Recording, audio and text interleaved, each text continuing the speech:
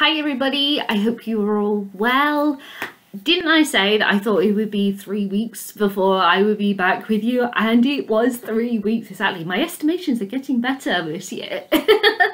But funnily enough, it's only taken me 2 weeks to read the book I'm here to review, but it's taken 3 weeks for me to get back to you because I read for a week, I had a week off, and then I've read for a week again because last week I came down with a horrible cold bug. Yeah, it wasn't pretty at all. It was either a nasty cold bug that I came down with, or it was a standard one, but because I hadn't had a cold in like 3 years nearly, it hit me like a train. It was ridiculous. And I did test myself for COVID and it wasn't that, and the next day after I did that initial test, my sinuses went crazy and I was like, yes, sinus pain and COVID is not consistent. But because my sinus pain was all around here and my eyes, I couldn't read. I just couldn't focus on the page whatsoever. So that forced me to take time off. Because I came down on the bank holiday Monday, the early bank holiday here in the UK. I was then off work for the following 3 days. Then Friday I was back at work again. Still had it, but I was a lot better. My sinus pain had gone, thank God, at that point. And then I took the weekend off as well because I was a bit like, fully get out of your system. And on the Sunday anyway, it was my mum and dad's wedding anniversary, so family were celebrating with them. So yeah, that was kind of a full-on week anyway. So I did read this book in 2 weeks, but I had to spread it over 3 because I fell ill. But I don't mind that. But I'm getting better with my estimates, aren't I, compared to what I have been so far this year. And I think work calming down and everything like that has really greatly helped that situation. And so yeah, I delved into the book I'm here to review, which is The Forsyte Saga Volume 1 by John Galsworthy. Now, I have not read any of John's writing before, so I didn't know what I was going into. Just to give you some info, if you haven't seen before, I did a video with my sister where we talked about the Forsyte Saga drama, which I'm going to talk about here. Not as in-depth as that video, obviously, because that was the whole thing that video was dedicated to, but I will link that in the description below if you want to view it. So when the Forsyte Saga drama came out in 2002, my sister fell head over heels in love with it, but I wasn't really that interested in it. I mean, I was like so, but I was 3 years younger. She was the perfect kind of target audience for, well, I say target audience, I mean, period dramas in the early 2000s especially were very much for I suppose older people in a way, but this drama particularly really targeted kind of a younger audience, as in like probably like the 18 upwards was where they were really targeting. And my sister at that time was, how old was she? Yeah, she was 19, so it fit perfectly for her. So I was thinking it was different time than that, but oh look, my brain's not wanting to work today. I've just filmed my next 5 reads video, and you'll see in that video my brain is just not wanting to function whatsoever because I was completely misreading words and stuff. So yeah, you'll see where my brain was at. Anyway, yes, she was 19. And so I was 16, and I just wasn't that into it. But I did like period dramas. It was just that drama, I think, because I had I was doing like my GCSE, well no, I'd have finished my GCSE, I was going to my A levels, and I had other things on my mind, and so I just didn't really go with it, as it were. And then years and years later, I came across it again, and my sister was like, oh my god, you've got to watch it, and I watched it and I fell absolutely head over heels in love with it. Absolutely. I then, as soon as I finished watching the drama, I got the soundtrack. I was hunting various dramatizations of, like, radio play dramatizations of this story, and it just so happened that there was a new drama, radio drama coming out, or it just come out of it, and I was like, oh my god, that's brilliant. So I love the most recent BBC radio dramatization of it, which I will talk about in a bit. So yeah, so that's my history with the Forsyte Saga, and so I knew the story, but I never read the book. I didn't know the differences between the drama and the book. I didn't know how well it had been adapted and such. So I was like, okay. Now, the Forsyte Saga is massive. I thought there was only 2 volumes of the Forsyte Saga. No, if you look on the back of the book, it tells you there are 3 volumes. This is volume 1, which covers 3 books and 1 short story wedged between book 1 and 2. This collection of volume 1 is 906 pages long. So there is a lot going on in this. And just so you're aware, if you have seen the 2002, or you want to see the 2002 drama, the Forsyte Saga, that both series combined, because it was shown over 2 series, covers the entirety of this first volume. So if you just want to read what is covered in that drama, get volume 1 only. Okay, so yeah, so I kind of went into this, I wouldn't say with the expectations being very high, because I didn't know any of John's writing whatsoever. I kind of just went into this going, okay, let's just see, test the waters, see how we go. And I will admit that when it first kicked off, I was a bit like, okay, this feels a bit, okay, a bit clunky, a little... it could be a smooth ride, but as you read through it, you can see his writing improving. You can see that he is, at the very beginning, because the Forsytes, there are a lot of people. Oh, sorry, I've just realised I've gone like 7 minutes and I haven't even told you what the story is about. I am so bad at this. I tell you, my brain today, it's just all over the place. So the Forsyte Saga follows the Forsyte family.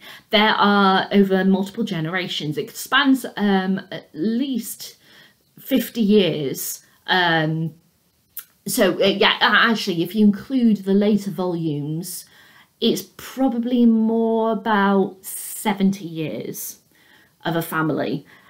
So there's a lot going on. So this book covers about 30, maybe 35 years of the family. So yeah, so there's a lot in there. And there's a lot of family members. We have got multiple generations, and each of those generations have multiple children who have children. It carries on through the line, through this family over these years. So there's a lot going on. And unfortunately, what John does, which is, I get why he has to do it, but at the same time, it really irked me. And that's what made me feel this is clunky. This is not quite what I expected, especially at the beginning, is that he feels he has to cram in so much. He will, like, say, for example, there's a character in this who goes to, he enlists and goes, becomes a soldier in the Boer War.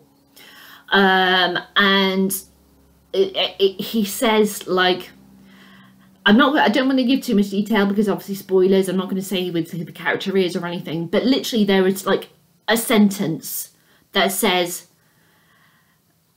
X character. I was just about to say the name and I was like, oh no, I managed to, my brain hasn't gotten to me that instance. So X character had been away fighting in the war for quite some time. He had been injured, invalided home, and was cared for by his wife. Over time, he had gained his strength and was now looking into a new career as a farmer.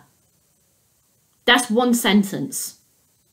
And it's like, that is a shitload of story for that character.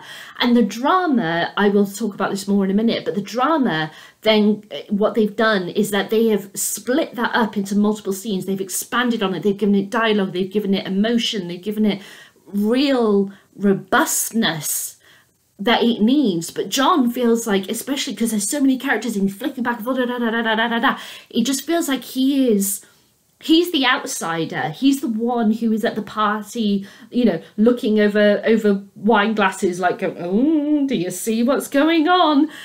He's very much that character, the outside character, but he feels like he has to rush through, and it's like, no, John, just slow it down, just expand on it. Tell me more about that emotion. Tell me the psychological stuff. Tell me the in-depth of it.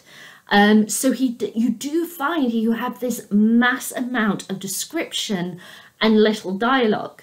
But then as you go into the second book, and just FYI, I think the time difference in actually publishing the first to the second book was something of like, I think it was several years. You can see he's gone, right, okay, now I had to cover everyone in the first book. Now I want to cover only certain individuals, and I'll make reference to the third, to other characters throughout the second book, and then the third book I can expand more on them and, you know, kind of switch it around. And so when you get to the point of the third book, he suddenly has his pages where he's doing all of this description suddenly turns into this like poetic fluidity that I'm like, damn, that is if only he had that at the very beginning. I think that would have just made this just really a gorgeous read throughout. I'm not saying that it wasn't a good read in the first book. It was a good read. I read, you know, my rule about how I will read 100 pages and I'll see how I go. I got through 906 pages in 2 weeks of reading. Clearly, I found it a really good, beautiful read. But yeah, I just kind of feel like, oh, if only his writing quality in the third book was like how it was in the first book, that would have made it so much better.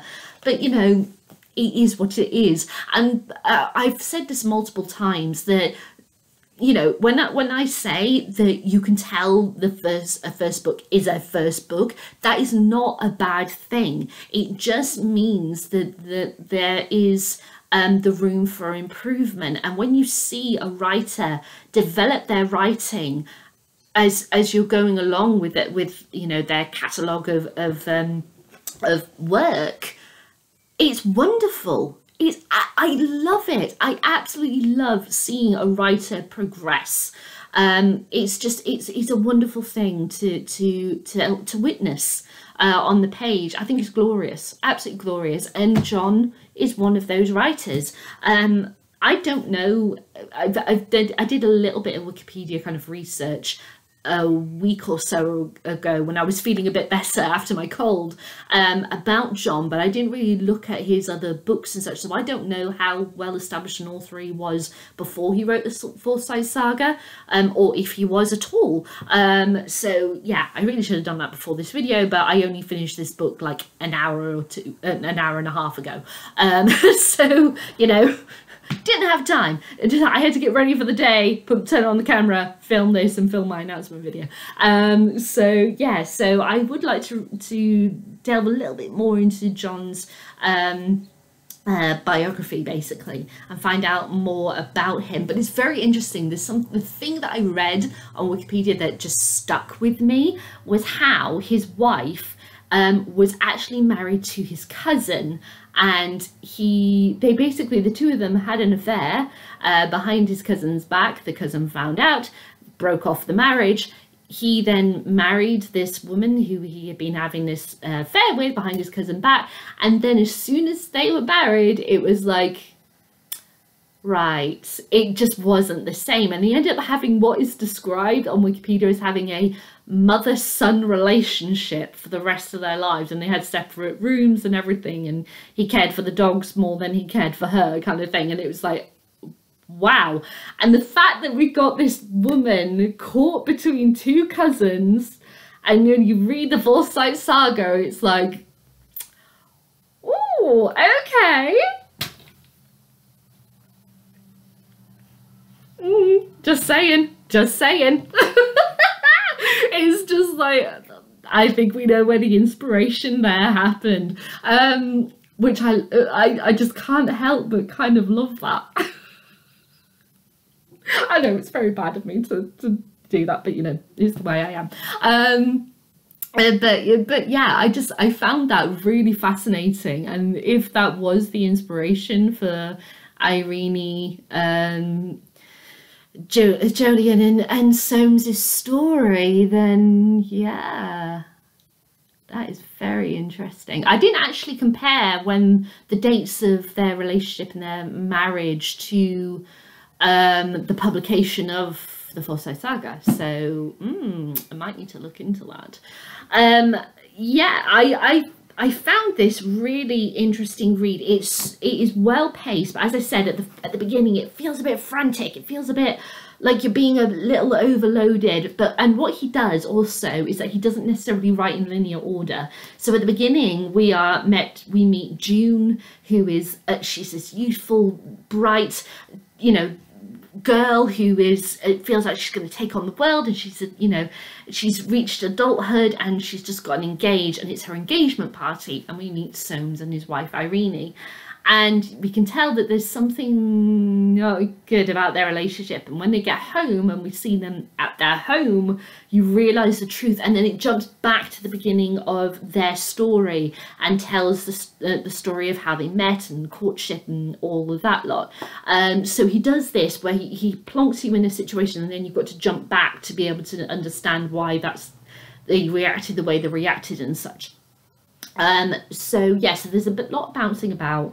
It's very frantic at the beginning, but then it, as I said, it transforms, I think that's the best way to describe it, into this beautiful poetic fluidity to it, where characters have got so much depth.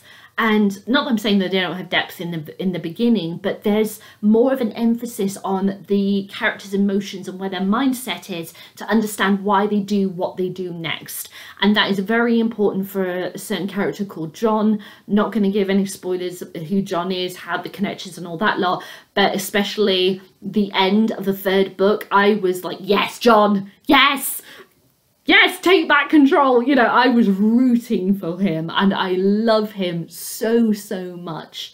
There is a character who, well, two characters, but one in particular who I absolutely hate with a passion. She's horrible. She's a terrible character. And unfortunately, in volume 2 and onwards, because of the radio play that I know very well, which covers all 3 volumes of the Forsyte Saga, she kind of becomes quite a lead character. And I'm like, oh, but I hate her so much. So I feel like right now I don't want to explore the 2nd or 3rd volume of the Forsyte Saga, not for John's writing or anything, it's just because she is becoming the lead character and I can't stand the woman. I call her woman, no, girl. She is a girl. She's a spoiled little brat, and she's such a bitch, and I hate her. So I'm like, you know what? I need to put a bit of a gap between now and the next time I might want to explore the Forsyte Saga Volume 2. But yeah, I'm not fond of her whatsoever. But again, I'm not going to give any spoilers as to who that is. But yeah. So I'm just going to do a very quick reading for you.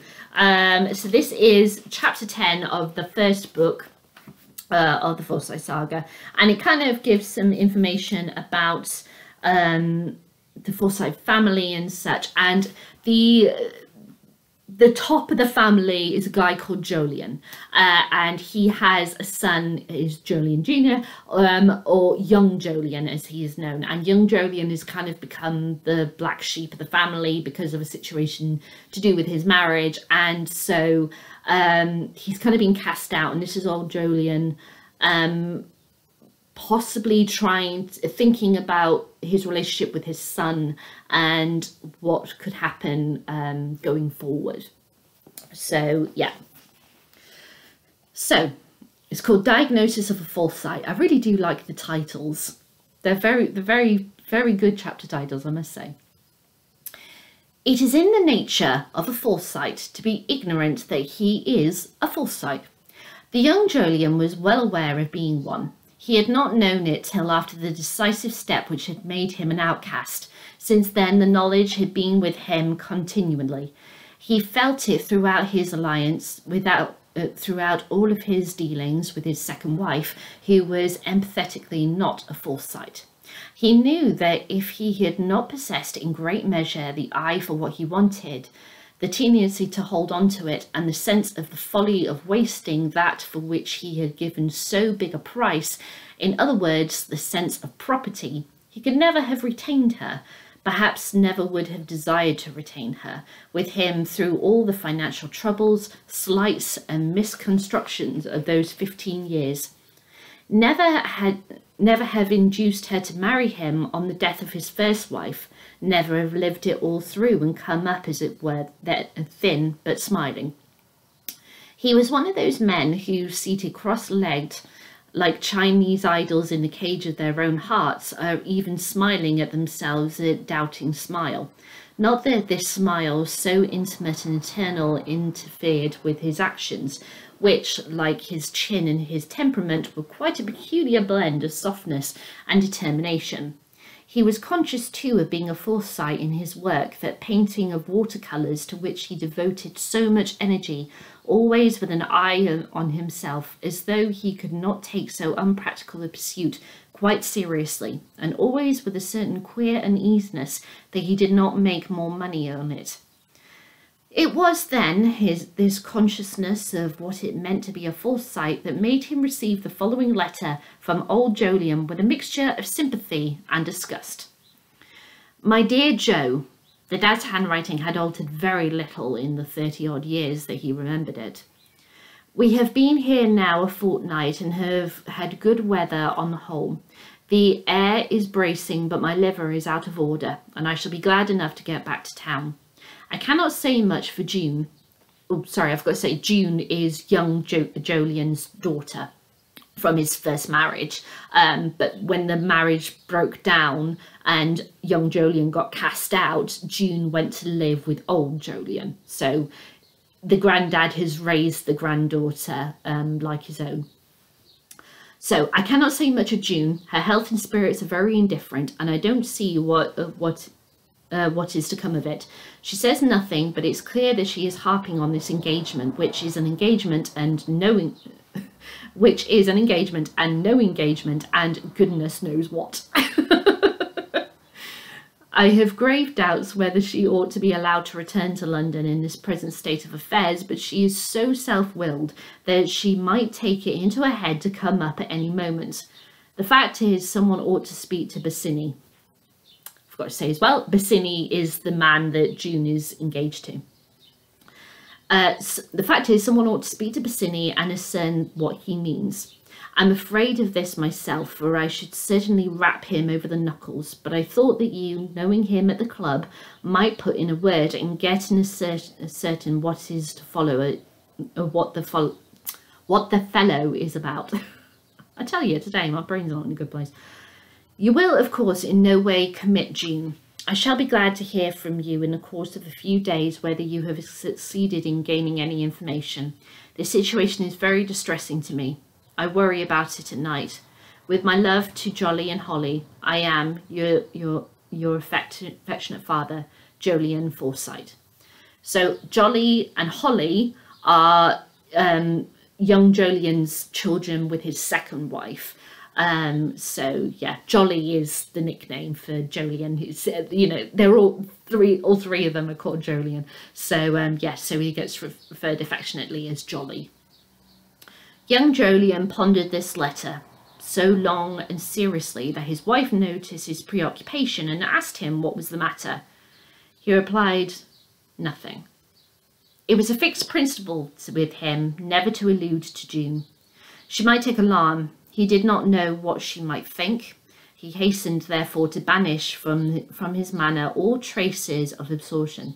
But in this he was about as successful as a father would have been, for he would inherit all of old Jolyon's transparency and matter of domestic finesse, and young Mrs. Jolyon, busying herself over the affairs of the house, went about with the tightening lips stealing at him unfathomable looks.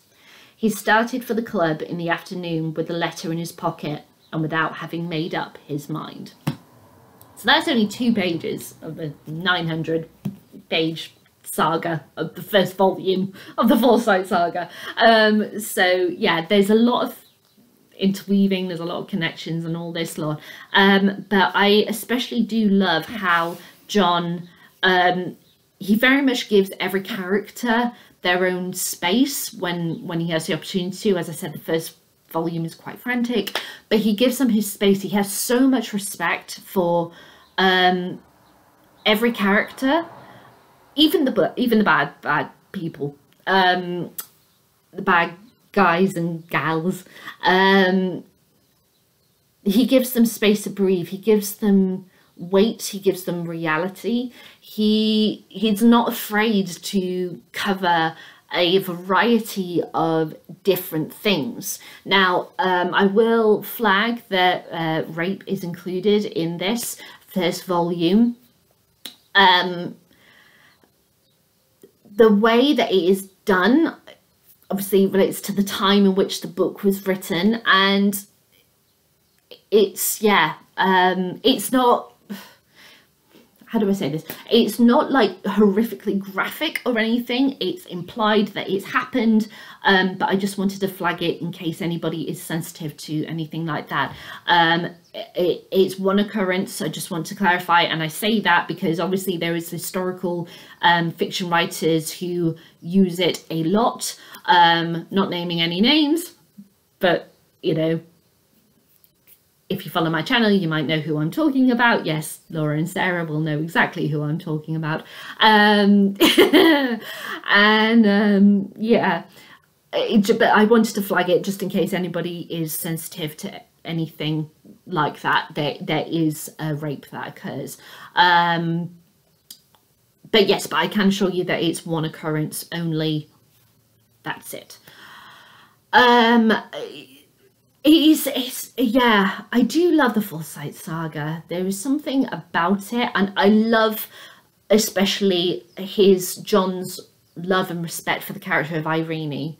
And given what I know about his personal life, it kind of makes sense that he is the way he is about Irene in the writing. So yeah, but I'm not gonna spoil, so let's end this review there. So my usual questions. Would I read this again? Yes, I definitely would. I think that I would really read it kind of like how I am right now, where I'm not frantically busy with work and everything, and I have more time to read and such, because there's a lot of information you've got to take in through the Forsyte Saga, and so I'm very, very glad that I picked this at this time to read.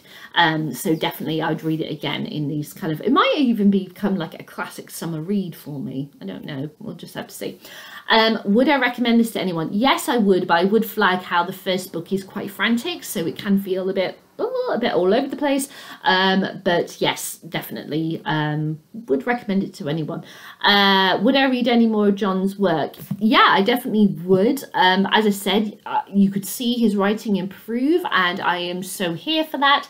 I definitely have a look at the rest of the books that he has published, and quite possibly in the future look for the second volume of the Forsyte Saga. But as I said, it follows main character it follows is somebody who I hate. So I'm like, yeah, that's going to be a toughie. But there we go.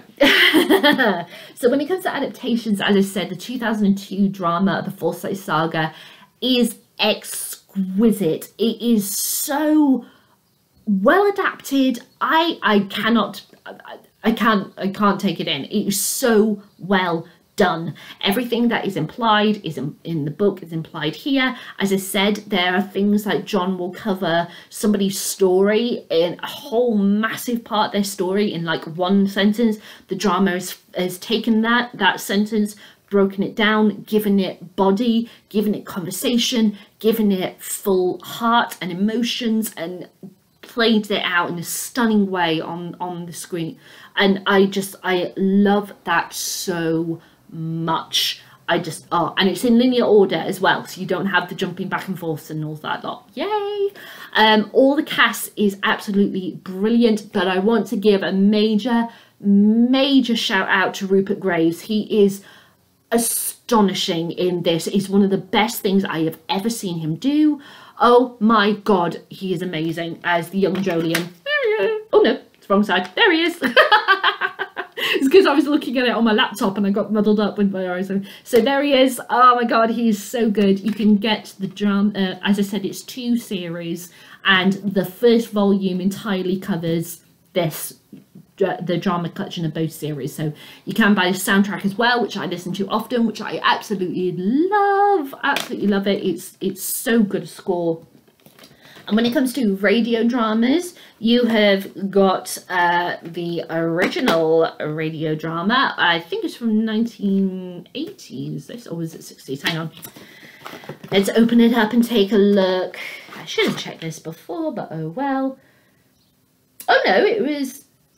Oh, was it 1990? Oh, hang on. I'm so well prepared, aren't I?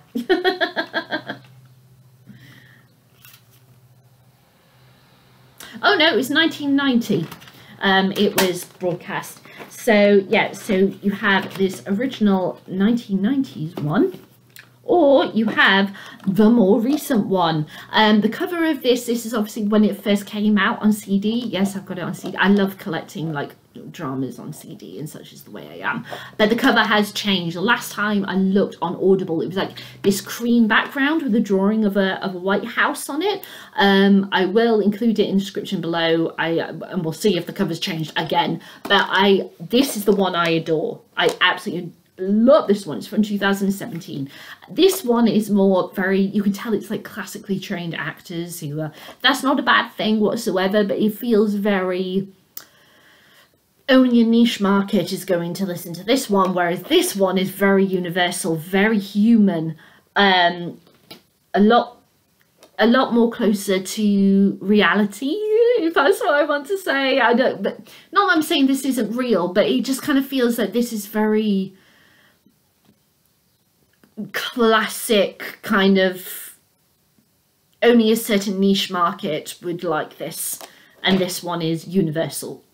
So yeah, and this one is actually narrated by the character who I can't stand. So this is why I'm like, so when she narrates throughout the various, you know, the first 3 books that this volume 1 covers, and then she reveals herself who she is, it's like, oh, it's a nice thing, yeah. And then she becomes the main character, and I'm like, oh my god. So that's what's making me fear kind of reading the 2nd volume, because I'm like, oh god, she's going to become main character, and I don't like that. But this drama is really good. I much prefer this one over the original 1991. But yeah, I will include links to both of them on Audible. I will include the trailer link for this, and I will also include the link in the description to the video I did with my sister where we talk about the drama in depth. So that one's got a load of spoilers in it, because obviously we're talking in depth about various things. But yes, just if you want to watch that, it is full of spoilers. So there we go, I think I'm done. So I hope you enjoyed this video. Have you read this book? I'd love to know what you think. Leave me a comment in the comments box below. Give me a thumbs up, thumbs down, entirely to you to decide. And my next video will announce my next 5 reads, which I'm very excited for. So yeah, I hope you enjoyed, and I will see you when I have finished reading the first book out of the 5 in my next video. Alright guys, bye!